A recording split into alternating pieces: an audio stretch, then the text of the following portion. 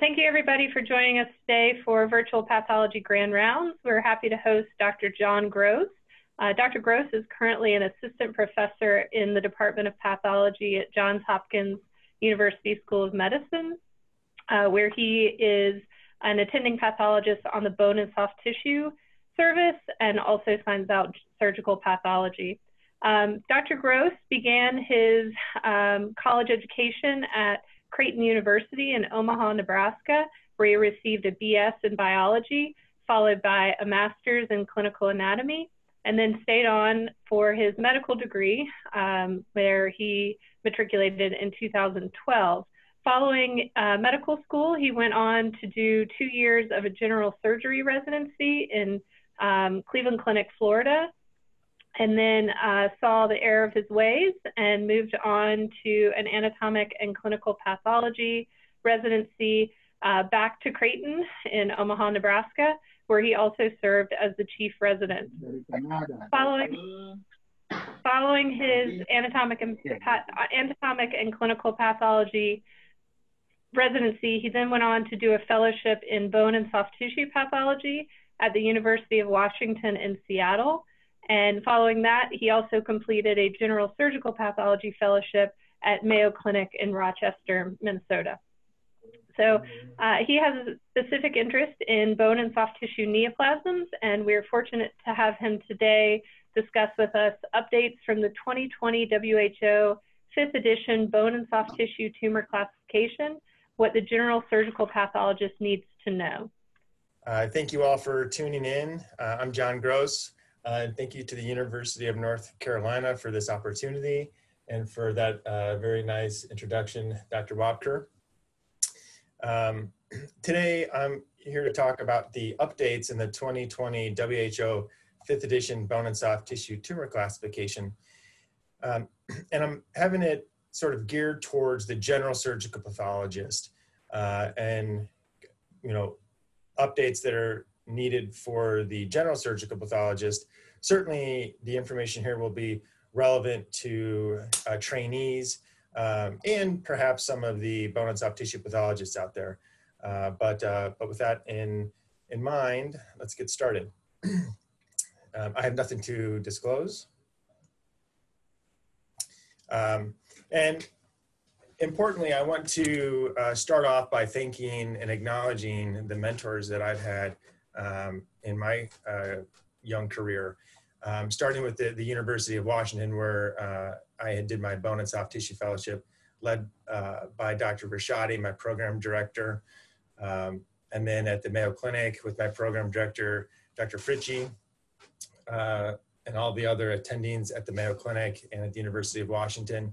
I spent quite a bit of time with Dr. Stephen Billings and John Reith at the Cleveland Clinic, and I'd like to acknowledge the efforts that they've given to me and over the years.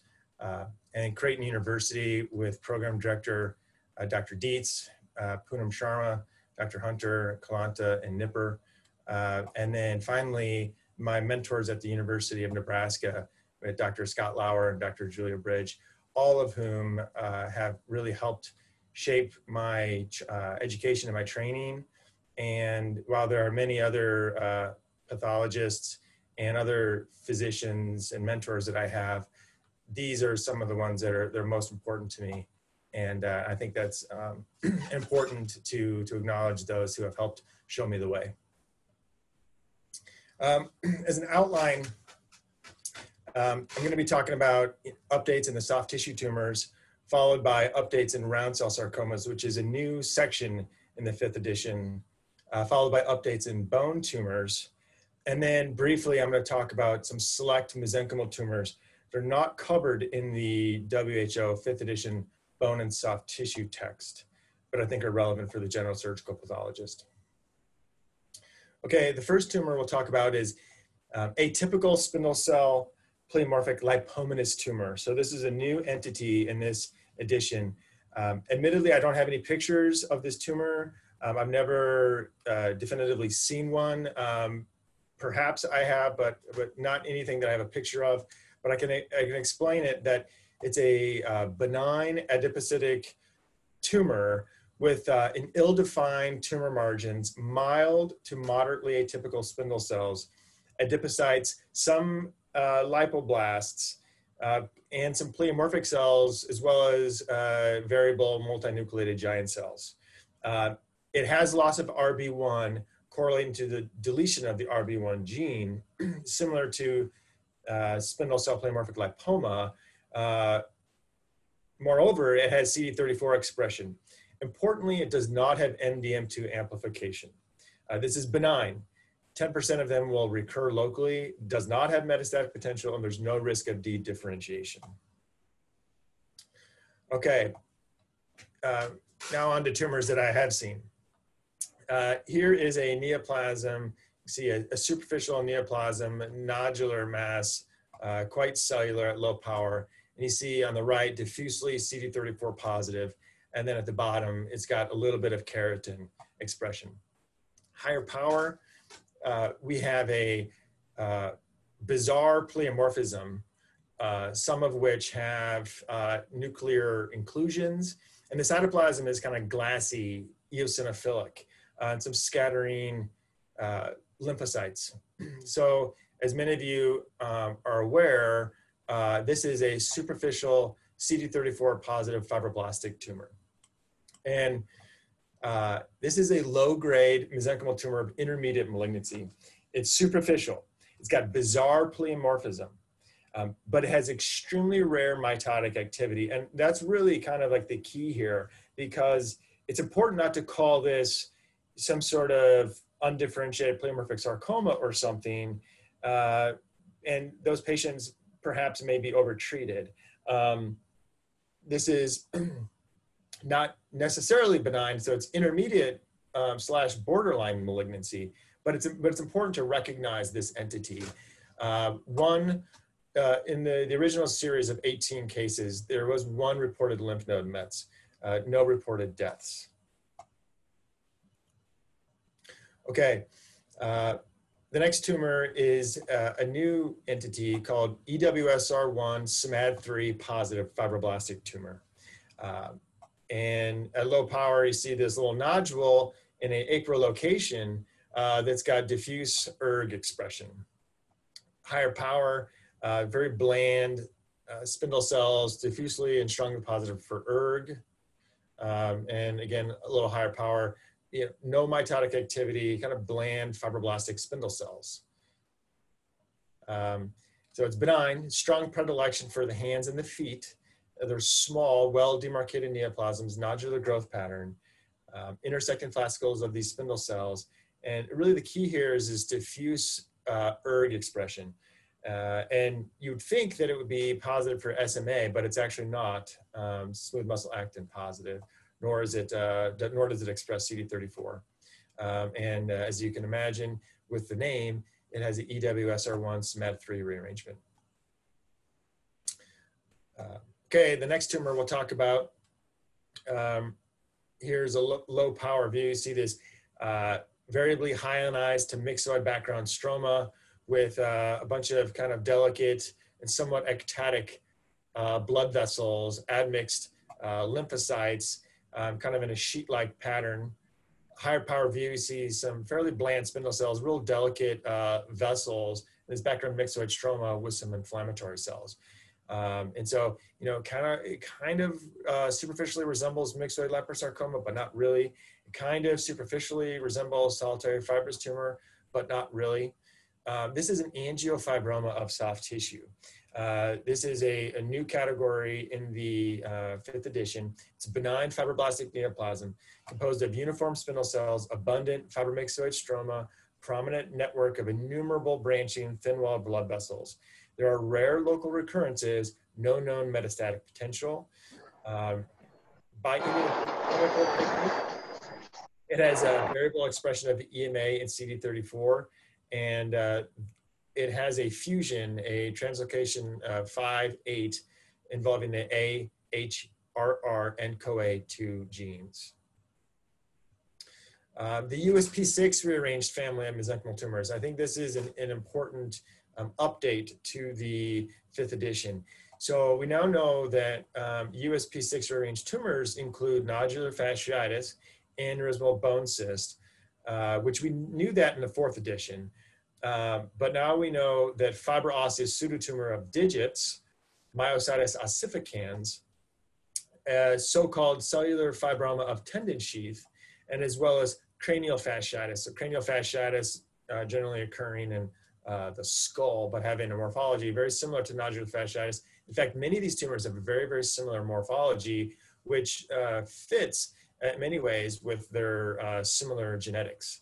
And here is a Venn diagram that we recently published with my group from the University of Washington, showing just the gene rearrangements, all having USP6 in common, but with various partners. CDH11 is most commonly with aneurysmal bone cyst, fibroosseous pseudotumor,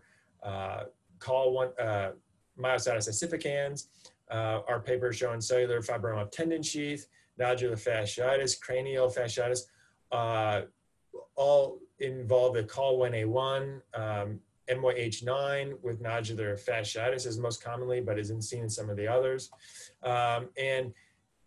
Lastly, there are a couple reported examples, extremely rarely, of so-called malignant nodular fasciitis involving, so morphologically looking like nodular fasciitis, experts agreeing upon this, but it has a USP6 PPP6R3 gene rearrangement, but there's also an amplification. So there's an amplification event. And actually, the first reported case was a few years ago by the Mayo Clinic, and then there's a second reported case now.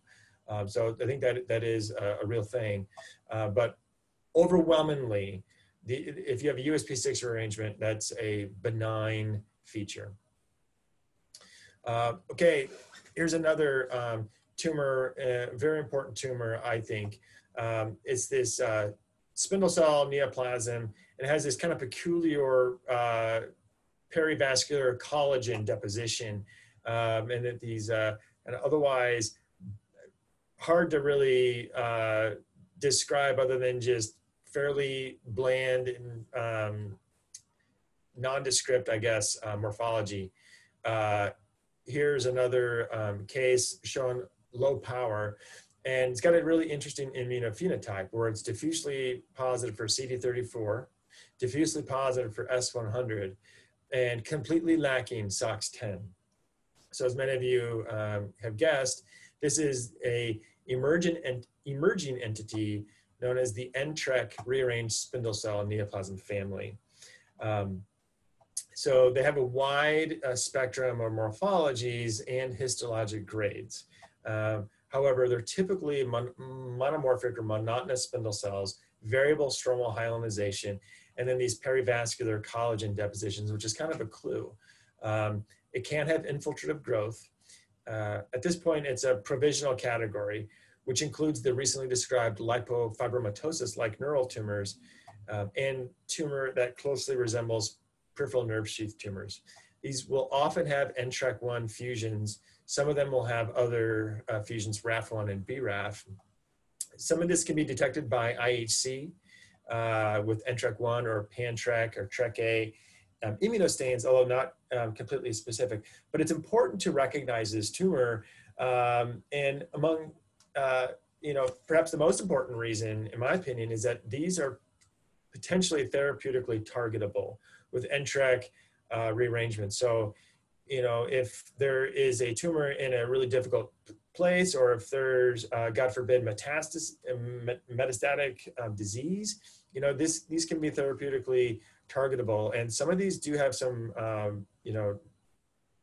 bad outcomes. So I think it's just important to recognize this tumor and, do the S100, the CD34 and SOX10 kind of as part of a panel. And you should be able to get to the right diagnosis in the majority of times. But this is a emerging entity. Okay, here's another interesting tumor.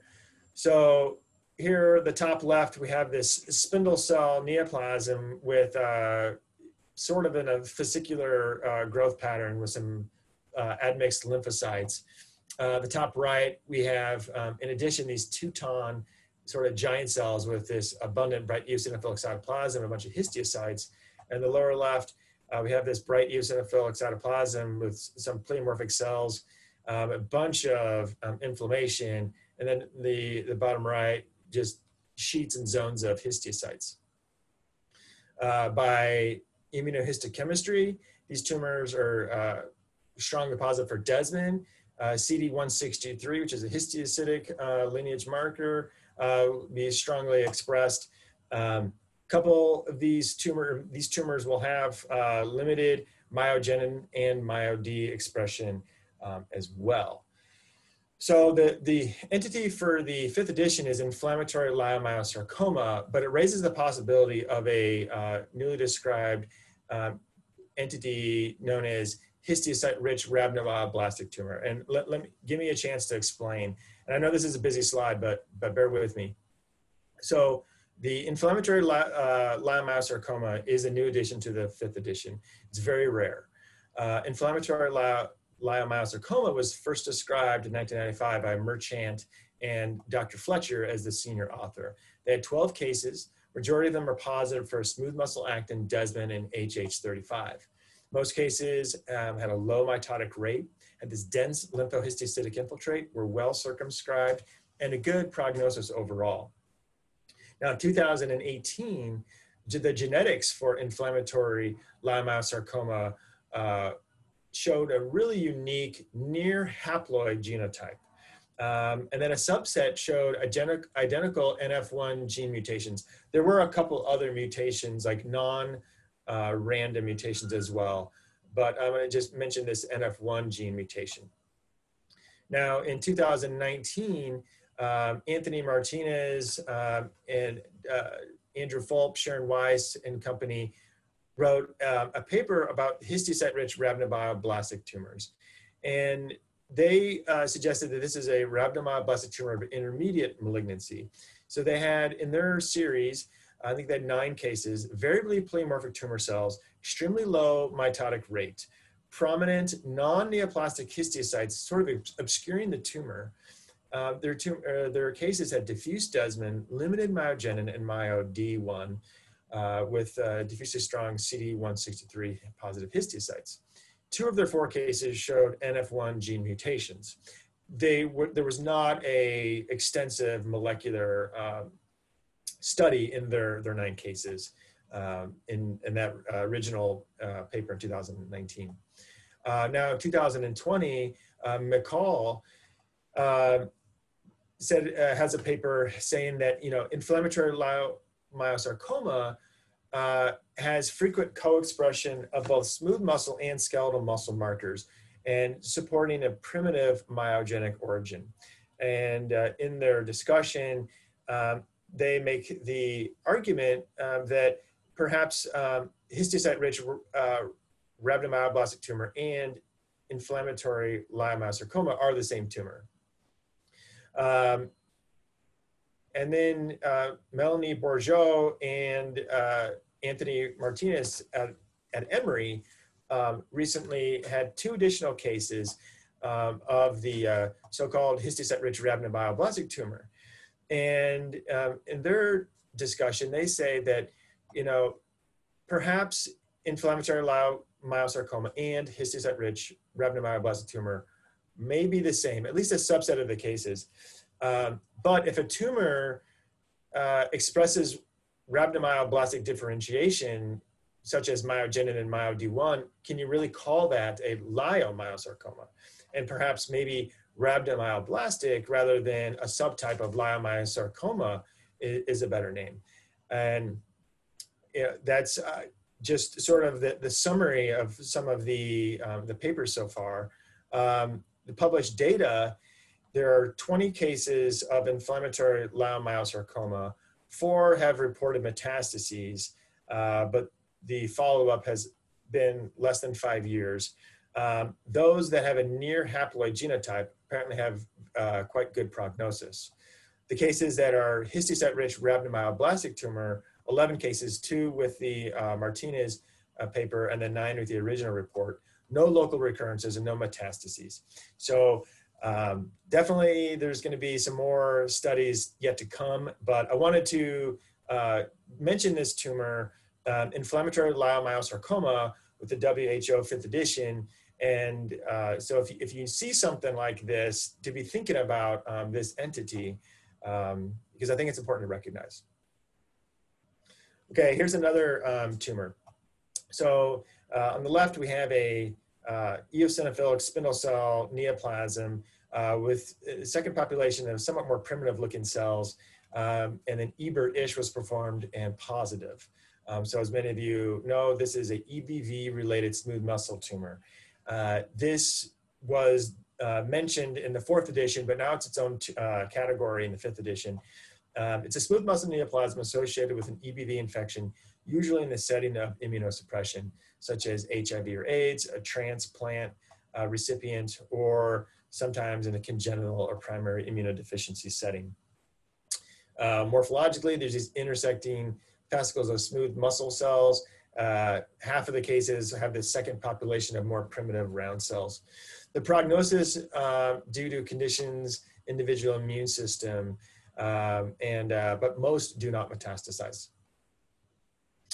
All right, here's an example of a tumor with very plump epithelioid to somewhat spindle cells in this myxoid background stroma with a bunch of inflammation, including a bunch of neutrophils. This is a intermediate power photomicrograph, but this is in the gastrointestinal tract. There's mitotic activity, and ALK is performed and showing this interesting perinuclear halo, membranous reactivity. So this is epithelioid inflammatory myofibroblastic sarcoma. Now, this is not its own separate entity. This is just discussed in the inflammatory myofibroblastic tumor section, but it has its own name, epithelioid inflammatory myofibroblastic sarcoma, and commonly located in the deep visceral locations, such as the GI tract, often with this neutrophilic infiltrate. ALK rearrangements are common, often detected by ALK IHC, and they often harbor these RAN-B2 ALK rearrangements. All right, here is a neoplasm in the leg of a patient with NF1. At low power, you see this very prominent marbling, alternating really dark blue and a little bit more pale areas. And then you see what appears to be at low power to be glands in through the center of the screen.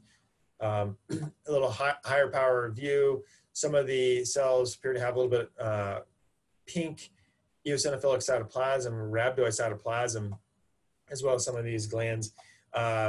This is Desmond down below, which is highlighting some of these cells.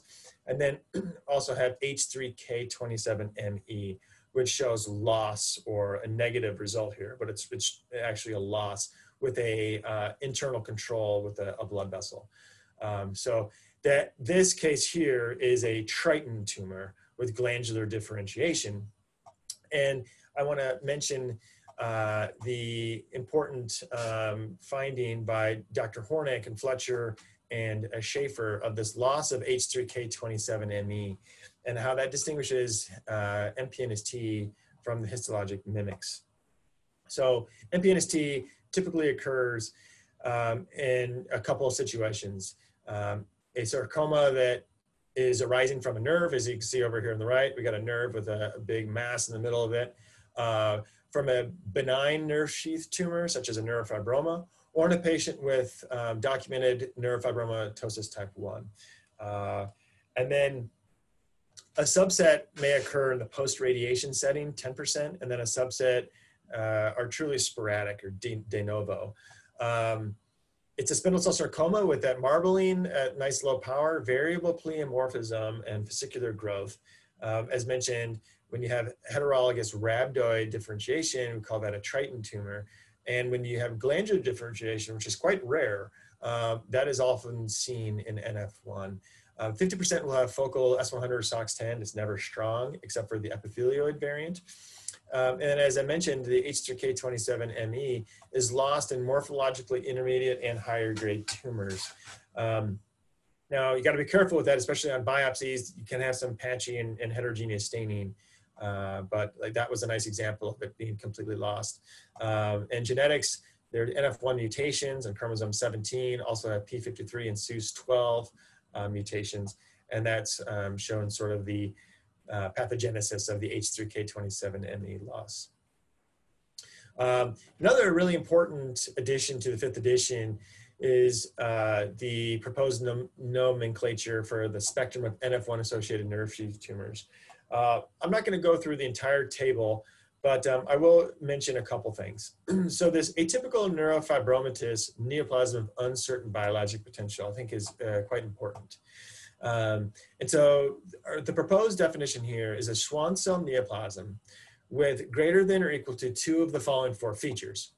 One that has cytologic atypia, loss of neurofibroma architecture, hypercellularity, or less than 3 mitoses per 10 high power fields.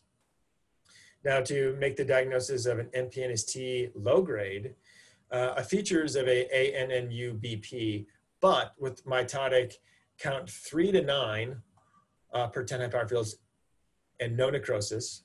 And then a MPNST high grade would be a MPNST with greater than or equal to 10 mitoses per 10 high power fields, or 3 to 9 mitoses and having necrosis. Here's an example of a spindle cell neoplasm that is sort of fibroblastic, kind of appearing, and it's diffusely and strongly positive for STAT6. As everyone at home knows, this is a solitary fibrous tumor. And it's kind of impressive to think that solitary fibrous tumor was actually not in the 2000 or the 4th edition. Solitary fibrous tumor was, but STAT6 was not. So STAT6, nuclear expression of STAT6 distinguishes a solitary fibrous tumor from histologic mimics. This is an extremely important paper in 2014, again by Dr. Hornick and Mertens, Fletcher, and Leona Doyle, first author. And so STAT6 is the IHC surrogate for the NAB2 STAT6 gene fusion. And so far, this IHC is held up pretty well. A couple brief caveats would be dedifferentiated liposarcoma on occasion can express STAT6, with it being MDM2 on chromosome 12, STAT6, NAB2 fusion nearby, perhaps is the explanation for that. But just with caution with that entity, and certainly consider MDM2 if appropriate. But otherwise, STAT6 is a really fantastic immunostain, in my opinion, and just has this really nice, robust, strong nuclear positivity. Here's another tumor that I wanted to talk about. It's an epithelioid neoplasm with a chondromyxoid stroma. And you also notice there's these cytoplasmic red blood cells, so-called blister cells. On the right, this has a immunostain for CAMTA1, strong and diffuse nuclear positivity. On the bottom, we have a similar epithelioid neoplasm. This is in the lung. That is a little bit more vasoformative, and it's strongly expressing TFE3. So these are both epithelioid hemangioendotheliomas. Most epithelioid hemangioendotheliomas harbor the 1,3 WWTR CAMTA translocation. A subset has YAP1 TFE3. And important, I think, for the general surgical pathologist is one, being able to recognize this tumor, of course, but that there is immunohistochemistry surrogates that you can use to help make this diagnosis. And then also knowing that this paper with Dr. Fletcher and Antonescu, that there's a subset of these have a different gene rearrangement, generally occurring in younger patients, and often vasoformative, and these ones will have TFE3 expression. This is malignant, even though the name hemangioendothelioma might think that it's not. Worst prognosis for visceral sites, and size greater than 3 or mitotic activity. But essentially, if it's in a visceral site, it's much worse prognosis. Here is another tumor that has a background myxoid stroma, this chorded reticular pattern, very bland cells in these chords and plexiform pattern. Down in the bottom left, it's a little bit more epithelioid. You have this in the middle, you have all this hematoidin pigment. And then via FISH, there's a NR4 or NR4A3 rearrangement where there's separation of the signals. And so we have a green and a red separation. So this is an extraskeletal myxoid chondrosarcoma. It's a translocation sarcoma, originally believed to be a chondrosarcoma. However, it's unknown histogenesis. However, the reason why I wanted to add this into today's talk is that INSM1 expression and its diagnostic significance with extraskeletal myxoid chondrosarcoma. I don't have an example of INSM1 in this entity, but I thought this paper was important to include because this tumor, extraskeletal myxoid chondrosarcoma, can be difficult diagnosis to make with just immunohistochemistry. When the morphology is right, it's right, but it can be kind of challenging, and having this immunostain may be helpful, majority of which will have an EWSR1, NR4A3 gene rearrangement. Here's a neoplasm. The top panel shows a spindle cell tumor with this bright eosinophilic cytoplasm. It expresses keratin and ERG. This is a pseudomyogenic hemangioendothelioma, epithelial sarcoma-like hemangioendothelioma, vascular tumor of intermediate malignancy, rarely metastasizing, generally in young adults, often with multiple discontinuous nodules in different tissue planes, may mimic an epithelial sarcoma or myeloid tumor. And recently, FOSB expression can be identified via IHC, which serves as a surrogate to the gene rearrangement SERPINE1 FOSB or ACTB FOSB fusions. Here's another tumor with these histocytoid endothelial cells and a bunch of admixed eosinophils. So this is a epithelioid hemangioma. It's a benign vascular neoplasm, generally seen in soft tissues, the bone. Frequently, it occurs in the penis. 30% may recur. It's rarely locally aggressive, does not metastasize. And this also has recently been found to have FOSB expression via IHC. Here's a tumor occurring in the bone, but is a spindle cell neoplasm with this bright eosinophilic cytoplasm, a lot of mitotic activity, and spindle to somewhat epithelioid. So that was an example of a intraosseous rhabdomyosarcoma. But I want to talk briefly about the spindle cell sclerosing rhabdomyosarcomas. And what we have is 3 groups. There's a congenital / infantile spindle cell rhabdomyosarcomas noted by these gene abnormalities.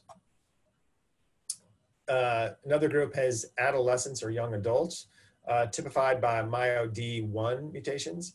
And then there's another group that has no recurrent genetic mutations. Intraosseous rhabdomyosarcoma is very rare. Generally has a spindle to epithelioid morphology, frequently seen in head and neck, gnathic, or pelvic bones. It's aggressive and is associated with these FUS or EWSR1, and it's TFCP2 rearrangements. However, a subset has MEIS and CoA2 fusions. By immunohistochemistry, interestingly, they'll have expression of ALK, as well as myogenin, MyoD, desmin, and variable keratin expression. And then our last tumor for the soft tissue part is this interesting neoplasm. So this very bland tumor with admixed fat, and this kind of chondromyxoid background stroma, some of which has kind of these grungy calcifications, higher power view. The cells are really bland and kind of banal or benign looking. Here's FGF23 CISH, chromogenic in situ hybridization, which is positive. So this is a phosphaturic mesenchymal tumor, as I'm sure most of you knew. And it's a rare mesenchymal tumor associated with tumor-induced osteomalacia, mostly in older adults. It can be in the soft tissues, acral extremities, head, neck, or bones. It's rare in parenchymal organs, and it's also rare in the retroperitoneum. As I mentioned, it's kind of a bland spindle cells. It's myxoid, stroma, mature fat, may have these hemangioparasitoma-like vessels, grungy calx. Sometimes the matrix may have chondro-osseous qualities. And FGF23 is a really good ancillary test to make this diagnosis. Otherwise, it's kind of this nonspecific, perhaps Vimentin-only phenotype. And there are some studies suggesting that the combination of ERG, SATB2, SSTR82, and CD56 can be helpful. It is recently found to have an FN1 FGFR1 or FN1 FGF gene fusions. Overwhelmingly are benign, and the surgical excision generally occurs the phosphaturia. Again, I didn't try to get too bogged down in the molecular, but I think it's important to recognize this tumor because this can really be helpful for a patient who is suffering from phosphate wasting and is found out to have a mass. And once surgical excision, you cure the phosphaturia. And so I think, and the discovery of these gene fusions, I think is quite relevant. All right, so now let's get into the new section, the round cell sarcomas. And we'll talk about Ewing's, the non-Ewing's round cells, and then the EWS non-ETS round cell sarcomas. Okay, so here's a neoplasm in the proximal humerus, and also extending, or in the diaphysis, extending into the proximal humerus, metaphysis perhaps, but blowing through the cortex and having this huge soft tissue mass. The tumor, this is Ewing sarcoma. The tumor can be in soft tissues or in bone. Higher power, you see these extremely monotonous cells with tiny little dot-like nucleoli. And, you know, I like to kind of describe the background, kind of, not really cytoplasm, but it just has this kind of grayish hue, which I think is helpful, but I know it's not specific. Otherwise it's just a round cell sarcoma. CD99 is generally diffuse, but it's this membranous expression, and it's generally really diffuse. And you know, in this morphology, CD99 is actually quite helpful, in my opinion. NKX 2.2 is a new immunostain. We've known about NKX 2.2 as a transcription target in Ewing sarcoma, but we have an antibody for it, and it's nicely and diffusely strongly positive here. And then, of course, EWSR1 FISH is rearranged. You see the separation in the red and green signals. So Ewing sarcoma, it's a malignant round cell translocation sarcoma, mostly in the bones, in the diaphysis.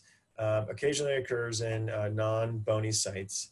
It's monotonous, primitive round cell sarcoma that scant cytoplasm, and again, it also has that kind of grayish hue, which you know, I like to notice, although I know it's not specific. The discovery of this NKX 2.2 is a useful immunohistochemical marker, I think is important. And the combination of CD99 and NKX 2.2 is highly specific, although it's not perfect. And so, as you'll see, I think, you know, with these round cell sarcomas, I think it's very important to do everything you can to properly diagnose them as accurately as possible, and in most cases, refer them to a sarcoma center. But the combination of CD99 and NKX 2.2 appears to be, with the correct morphology, good for Ewing sarcoma. Here's a EWSR NFAT-C2 neoplasm. Here we got a spindle cell tumor that often has these little pseudoacini, kind of resembling myopithelioma. Here it's occurring in the bone. Here's an example of EWSR1 PAT-Z. Here's a primitive round cell neoplasm, round cell sarcoma. And so a separate chapter in the round cell, I guess, section is this EWSR non-ETS. So non-ETS meaning non-FLY1, non-ERG, non-ETV1, 4, et cetera, et cetera. And so with the NFAT-C2, it's 4-to-1 bones over the soft tissue. It's got little to no histologic response to neoadjuvant chemo. And again, going off of what I said earlier about it's really important to recognize these tumors. 50% express CD99. It can be diffuse. You may have focal keratin, and you may have CD138 in some, and perhaps some of the reasons why these are thought to be myoepitheliomas with keratin, and even some of them have thought to be hematolymphoid tumors. PAT-Z1, as well as others. PAT-Z1 often is found in the deep soft tissues of the chest wall and the abdomen. A recent study showed some of these tumors actually occurring even in the CNS. And the response to conventional systemic chemo has been negligible to modest. This tumor has got co-expression of myogenic and neurogenic markers, and CD99 is inconsistently expressed. But a caveat here is our outcome data is limited. So, correctly identifying these patients, I think, is important for us to be able to understand these diseases better. Here's a tumor that has monotonous, fairly monotonous, maybe you could argue a little bit of nuclear irregularities, and this myxoid background stroma, very high-grade tumor. This is a CIC rearranged round cell sarcoma. It's a very aggressive translocation associated. Most common partner is DUX4. It occurs in children and adults, often in the extremities, trunk, pelvis, head, neck, brain, lung. And it's these atypical round ovoid cells, sheets, nodules with this myxoid stroma.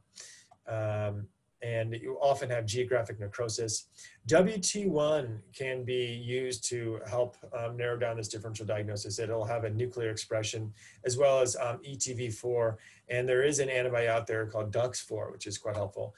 CD99 is often patchy, and it's generally not diffuse like you generally see in Ewing sarcoma. Like I said, the CIC DUX4 is the most common fusion.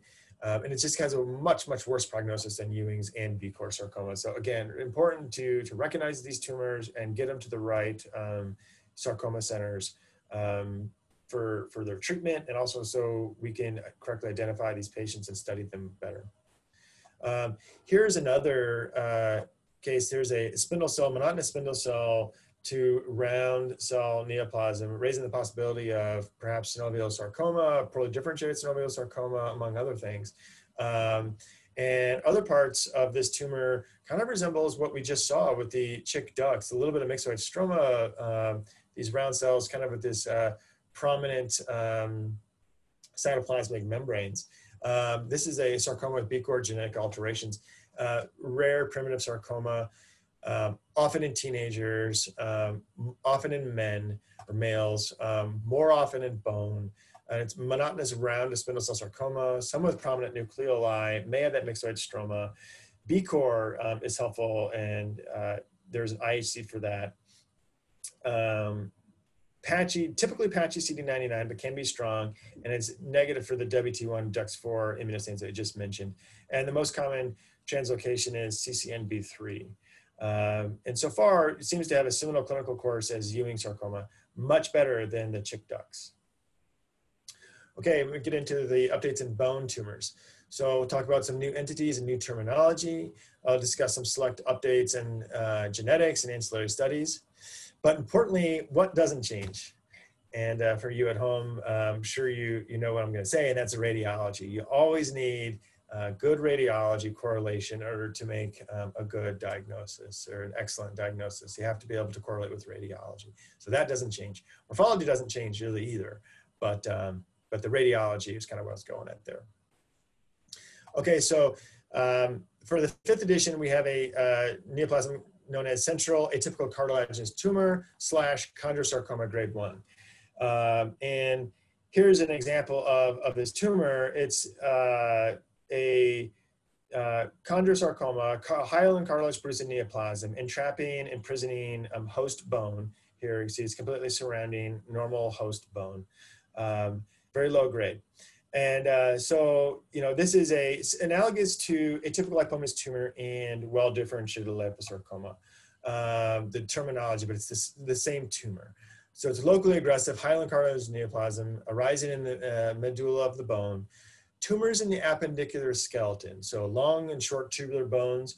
The preferred terminology is atypical cartilaginous tumor. However, tumors in the axial skeleton, flat bones, pelvis, scapula, skull base, the preferred terminology here is chondrosarcoma grade 1. So similar to enchondromas, 50% of these will harbor IDH1 and IDH2 somatic mutations, and nearly 80% of the secondary central atypical cartilaginous tumor, chondrosarcoma grade 1, will do that. Prognosis is very, very good. 5-year overall survival, 88 to 99%, 10-year overall survival, 88 to 95%. So, and patients who die are generally due to local recurrence in difficult locations. So perhaps those are some of the reasons why the group decided to have a different terminology and somewhat analogous to atypical lipomatous tumor in the extremities. Here's one of my favorite tumors, very low power view on the left. See these lobules of sort of neoplastic cells in this chondromyxoid stroma, very hypocellular areas with a peripheral condensation, and higher power view, extremely bland spindle cells in this chondromyxoid background stroma. Another high power view, very bland spindle cells in this chondromyxoid stroma. And at home, I'm sure you all know that this is a chondromyxoid fibroma. It's a rare benign cartilage tumor. Young adults, typically, most are less than 40. Long bones, medullary cavity, and metaphysis. It's generally eccentric. Radiologically, has this well-defined lytic lesion, cortical thinning, and some expansion. And with the help of Dr. Julia Bridge, who was really one of the pioneers in studying chondromyxoid fibroma with recurrent abnormalities and chromosome 6q, we now know that they show GRM1 gene rearrangements and upregulation on this chromosome 6 with various 5' partners. Treatment, curettage, local recurrence, and 20%. All right, here is a distal femur epiphyseal lytic lesion here with a nice sclerotic rim. You can see it's a bright on fluid, T2 fluid sensitive imaging and MRI in the epiphysis. Histologically, we have these polygonal cells with these prominent cytoplasmic membranes, variable nuclear grooves, and some of which have kidney bean shaped cells, again, some of those nuclear grooves. This is chondroblastoma, and really important immunostain and paper showing that the molecular genetics of chondroblastoma has this H3K 36M gene rearrangement, which can be, or gene mutation rather, which can be targeted by immunohistochemistry as shown here. So chondroblastoma is a benign immature cartilage tumor, less than 1% of all bone tumors, generally in the skeletally immature, so younger patients, epiphysis, apophysis of long bones, and this H3K 36M mutation, and we can detect that by IHC, as this group led by Dr. Flanagan and Amory have found out. Really, really important paper. Here's another example of a bone tumor in the epiphysis, extending to the epiphysis. You got this secondary aneurysmal bone cyst-like changes, sort of thinning, and with this cortical remodeling of the distal radius. Low power view, see this tumor extending all the way to the epiphysis down here. and higher power, see these numerous giant cells in this mononuclear cell population. Some of these giant cells have, more than 50 nuclei, and this stands for H3 G34W, immunohistochemistry. And you note that the giant cells are negative. It's the mononuclear cells that stain. So this is giant cell tumor of bone, and it's a common bone tumor, and with these polyhedral mononuclear neoplastic cells, and then these abundant osteoclastic giant cells. This is generally a tumor of adults, but also occurs in the epiphysis. 10% of the cases, though, occur in uncommon sites, such as the vertebra, the sacrum, head and neck, hands and feet. And then this H3 G34W antibody is actually really, really helpful in clinching this diagnosis. Rare giant cell tumors of bone may metastasize to the lung. Rare dedifferentiation can occur. Generally treated by curettage or unblocked resection. Denosumab, which is a ranked ligand inhibitor, can be used, and also radiation in difficult cases. But again, the same group came up with a phenomenal paper, this H3 G34W immunohistochemistry, and really, really important paper in bone pathology. Benign fibrous histiocytoma, bone, removed from the 5th edition. We realized that these tumors actually represent giant cell tumor of bone in non-epiphyseal locations via the advent of G34W. Giant cell tumor of small bones of hands and feet, removed from the 5th edition. We realized that these tumors actually represent solid aneurysmal bone cysts and contain the USP6 gene fusion rearrangement that I mentioned several slides ago. Here's a bone tumor that on the left, see this neoplastic proliferation here that is not infiltrating the surrounding host bone. A high power view, it's a very vascular stroma with osteoblastic rimming of the cells. And then here's another real low power. See this sort of this nidus of this richly vascularized stroma and this haphazard deposition of osteoid. So this is osteoid osteoma and osteoblastoma. These are benign bone-forming tumors. But I'm talking about them today because they're recently found to harbor FOS or FOSB rearrangements, similar to epithelial hemangioma and pseudomyogenic hemangioendothelioma that I mentioned earlier. Osteoid osteoma, less than 2 centimeters. Osteoblastoma, greater than 2 centimeters. So, this, knowing this can be valuable. It's not necessary for the diagnosis, but it can be valuable for the general surgical pathologist out there at coming up with this diagnosis. Osteosarcoma. So subtypes of telangic, tannic, and small cell, which had their own kind of chapter in the 4th edition, are now removed and are now added to just the osteosarcoma chapter, which, as you know, has osteoblastic, chondroblastic, fibroblastic, giant cell rich, telangic, tannic, and small cell variants.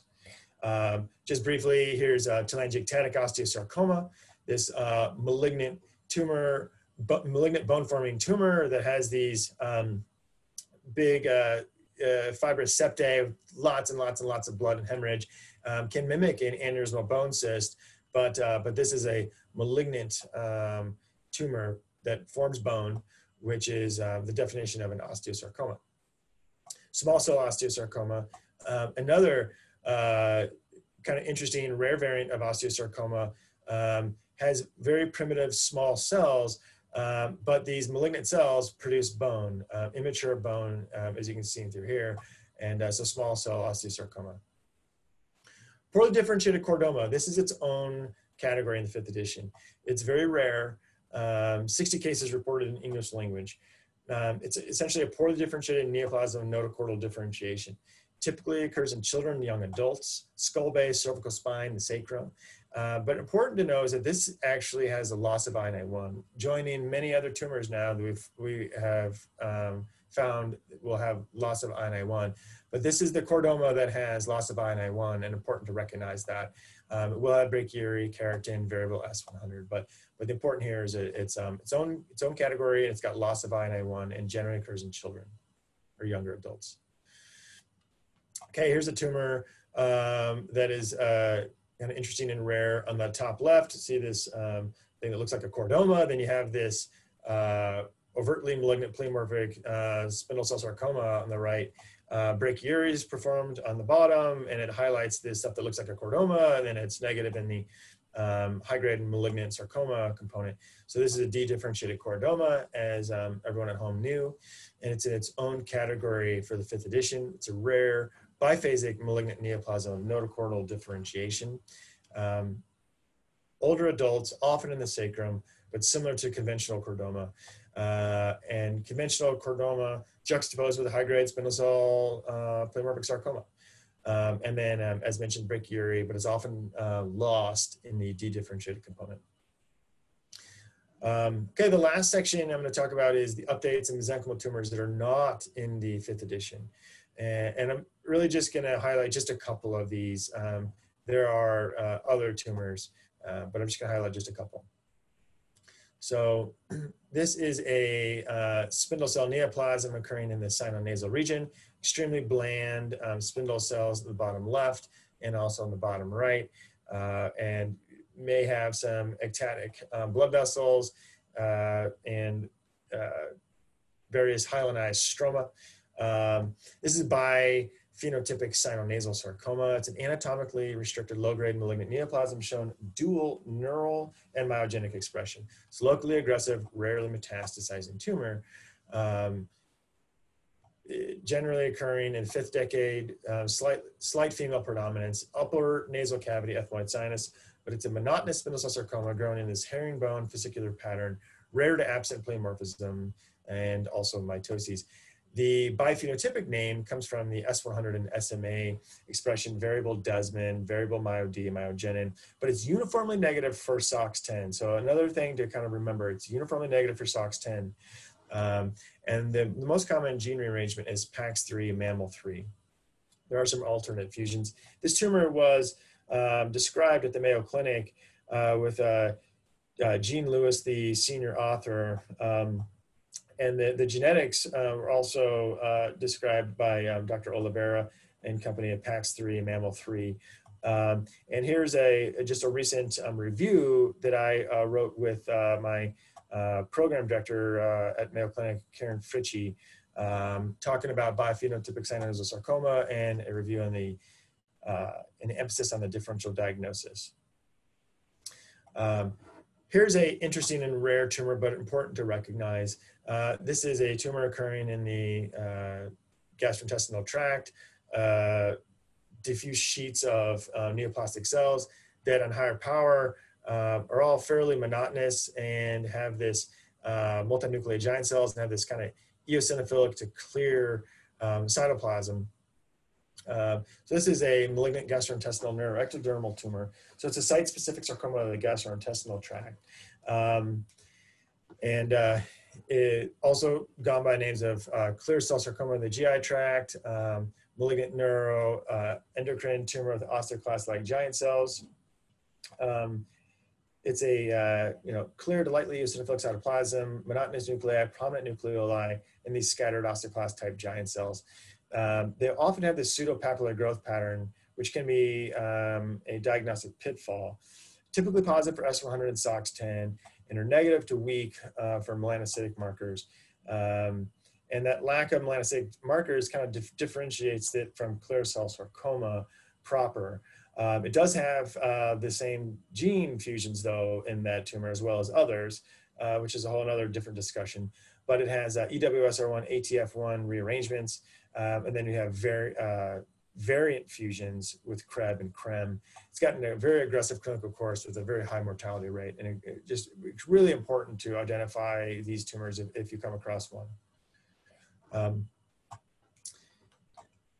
And then one of our last tumors to talk about is this neoplasm. This is occurring in the stomach, and you have these nodules of this neoplasm that looks quite blue at low power, but in this nodular growth pattern. And then a little bit intermediate power, you see these spindle cells growing in this plexiform growth with a very varying mixoid of fibrous background stroma. Additional views, this very plexiform mixoid background stroma, and these very bland sort of spindle cells in this myxoid stroma. So this is a gastric plexiform fibromyxoma. It's a benign spindle cell neoplasm. It's essentially a site specific for the gastric antrum. And it's important because it's a very important GIST mimicker. You know, you get this tumor and you're sure that it's a GIST, but it's negative for DOG1, negative for CD117, negative for CD34. You go and do all the, you know, molecular things, SDH, blah, blah, negative, negative, negative. This will have an SMA expression and has a gene fusion, MALAT1, GLE1. This tumor was originally described by Dr. Mietnin and Lasoto, but it's important because it can be a mimicker of GIST, in my opinion, and these are benign. Tumors that I didn't cover: myxoid pleomorphic liposarcoma, malignant melanotic nerve sheath tumor, anastomose and hemangioma, fibrocartilaginous mesenchyma. There are other emergent entities out there, such as the GLE1 rearranged neoplasms. Certainly looking forward to what's in store for the 6th edition. Thank you again, and I'll be happy to take any questions.